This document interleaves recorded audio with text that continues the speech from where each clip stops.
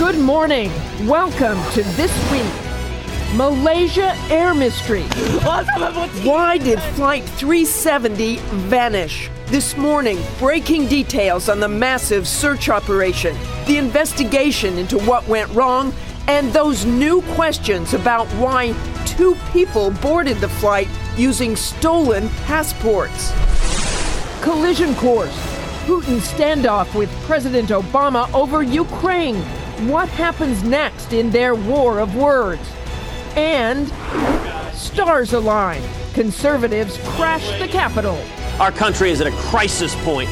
We take it all on, including our exclusive with Tea Party hero Ted Cruz. Plus, the Powerhouse Roundtable, right here this Sunday morning. From ABC News, This Week with George Stephanopoulos starts now. Hello again. Good to have you with us. As we come on the air this morning, the mystery of what caused Malaysia Air 370 to vanish is deepening. The frantic search for the plane continues, but no signs yet of a crash. We have late word that the pilots may have made a last-minute maneuver to turn the plane back, and there is increased scrutiny this morning of as many as 4 passengers on that plane, including 2 who boarded using stolen passports. We have team coverage from around the world, including the chairman of the House Intelligence Committee, who's been briefed on the mystery and will join us in just a moment. But let's get right to David Kerley for the very latest. David? Martha, this is the end of the second day of daylight searching, and still no sign of this Malaysian Airlines 777. What we really need is these crews to find some wreckage. Then vessels can listen for the pings of those all-important black boxes. It's those recorders that could solve the mystery of the sudden disappearance of this jetliner. It's every flyer's greatest fear, a plane falling out of the sky without a trace. And this morning, the search continues over the waters off Vietnam for any signs of Malaysian Air Flight 370. The Boeing 777, with 239 passengers and crew on board, took off from Malaysia after midnight Saturday, heading for Beijing. It's the red eye.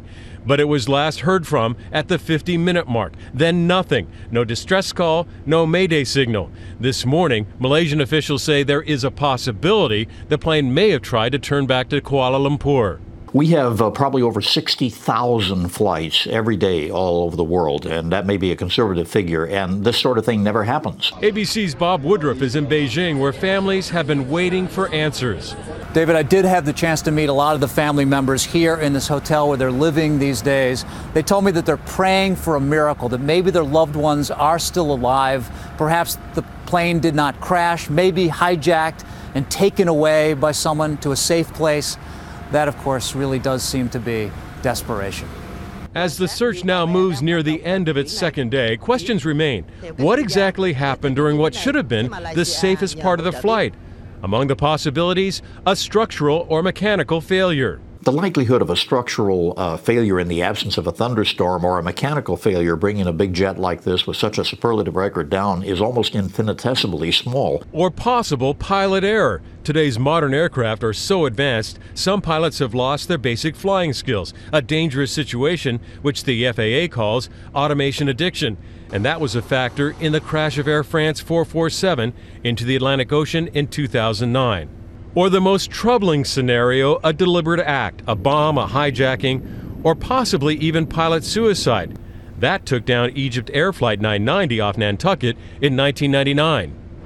Federal officials are already working, law enforcement officials, with the Malaysians, but aviation officials from our country also want to help. So right now, Boeing and the NTSB have put together a team. It's poised and ready to go, but Martha, they need an invitation from the Malaysians, and so far, they have not received one. Thanks very much, David. The chair of the House Intelligence Committee, Mike Rogers, joins us now with more on this mid-air mystery. Chairman Rogers, there's been no direct indication of any terrorism. I know you've been briefed on this. What can you tell us? Yeah, the investigation is certainly in its early stages. So there's 2 parts of it. One, the search for the wreckage, which is incredibly important to make some determination about what happened. And secondly, trying to identify the 2 individuals who were traveling on stolen passports. And what can you tell us about those individuals and how that could happen? Those people whose passports were stolen actually reported that. So why weren't they stopped at some of those checkpoints in an airport? Yeah, and unfortunately, it's not common, but it is not unheard of either that stolen passports can be repurposed and used mainly for the quality of the passports themselves. So if given the right circumstances, and in this case clearly it worked, they were able to board and gain entry. And they would be doctored up. They would be individuals who would have the skill set to change those passports just enough that they could identify with the individual that was using it. So what they'll do now is they'll go back through the airport and make some determination through cameras and other means to try to identify the individuals and then track that back. So it's really very, very early. They're going through those processes now, and it'll be a matter of time. They'll probably identify them. Speaking of surveillance, I know the U.S., the Pentagon has a tracking system and can see explosions in the air or missile launches. Any indication of an explosion that they may have been tracking and seen? Yeah. No, there's nothing that certainly I have seen that would indicate anything of the sort, which is certainly adding to the mystery. And again, the important part is they're going to have to find some part of the wreckage somewhere in order to start making those determinations, if it was mechanical or something else. Okay, thanks very much, Chairman Rogers. We'll be back with you shortly to talk about that standoff in Ukraine. But for more on the mystery of Malaysia Flight 370, let's bring in ABC's senior justice correspondent Pierre Thomas, plus Colonel Steve Ganyard, who is an ABC contributor, a former Marine fighter pilot, and also an accident investigator during your time in the military. Pierre, I want to start with you. You heard what Chairman Rogers said about those passports. But what is happening now in terms of the investigation and as far as the U.S. is involved particularly? They're deeply concerned about those passports. They're trying to get as much information as the chairman said.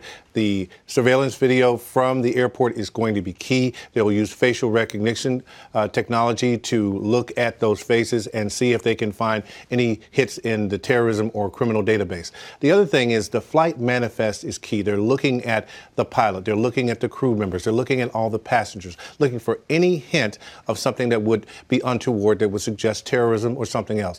Right now, they say they have no direct evidence of terrorism, but they say they cannot afford to wait. They have to look at everything possible to try to get a fix on this. Steve, you as a mishap investigator have looked at all of this. The idea that the pilot turned around in flight, do you buy that? I'm still a bit skeptical. If you look at the radar tape, there's a bit of a heading change, but that heading change could be explained as he was turning on course, that he was just going on the normal course.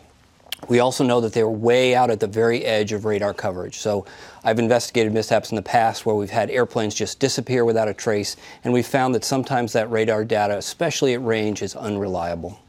No Mayday signal. What does that tell you? What might, if it was a catastrophic failure, mechanical, all those things that David brought up, but no Mayday signal? Why not? What do you suspect here? It's hard to suspect anything with any certainty, but we do know that if something catastrophic happened and the airplane blew up, obviously there would be no Mayday. But if there was a problem in the cockpit, let's set the scene. It's at night, middle of the night, literally middle of the night, out over the broad ocean, black, no horizon, the autopilot's on, things are probably calm. Perhaps something happened in the cockpit. Maybe there's a major malfunction. The first thing the crew is going to do is fly the airplane. In aviation, we have a saying, aviate, navigate, communicate. So the last thing they would be thinking about would be talking about what was going on in the cockpit. If they have a problem, they're going to take care of it, and they'll talk about it later. So maybe there was a period in there where something catastrophic was happening, and they just did not have time to communicate that. I think it's extraordinary that we don't know where that airplane is. We have GPS in our cars. We have all these things, and yet they cannot find that airplane. In fact, the last radar contact they had, it could be way beyond that. It could be anywhere. It could be in a lot of places. There's literally tens of thousands of miles of ocean that are going to have to be searched because we have this black hole where there's no radar data, where we don't know the heading, the true altitude, the airspeed, where that aircraft could go. So it's going to take a lot of time to find that wreckage. And that black hole is why? The black hole is there because the radar coverage only extends off the Malaysian coast so far and only extends off the Vietnam coast so far. So there's this gap in here. The world's a huge place, and it's not big enough to be covered by radar. Now, if you're going to fly from Europe, you're going to be seen. If you're going to fly over the North Pacific, there'll be data link and satellites. But a lot of the world is not covered by radar, and sometimes planes are out there alone and unafraid. They know where they are because they have GPS, but nobody else knows until they communicate. In the past, you've told ABC, and you've kind of been dead on your predictions on what might have brought an airplane down. This one is so mysterious. Does your gut tell you anything on this one? It doesn't tell me anything, which I think means that we're going to have to keep the aperture open in terms of what we consider. Normally on this, I would not say that we would look at terrorism, but an airplane just does not come down or disappear at 35,000 feet. Everything's going to have to be considered, and I think terrorism will have to be one of those elements. Pierre, this could take a long, long time, even if they find the airplane. Yeah, they're saying they have to follow the evidence. And the key, again, is finding that wreckage. They're very frustrated that they don't have any clue yet in terms of physical evidence. And the one thing I would add is that this comes against the backdrop of all those concerns about toothpaste container bombs, shoe bombs. The law enforcement and intelligence community was already keyed up, and now they're more so. Okay, thanks very much, Pierre and Steve.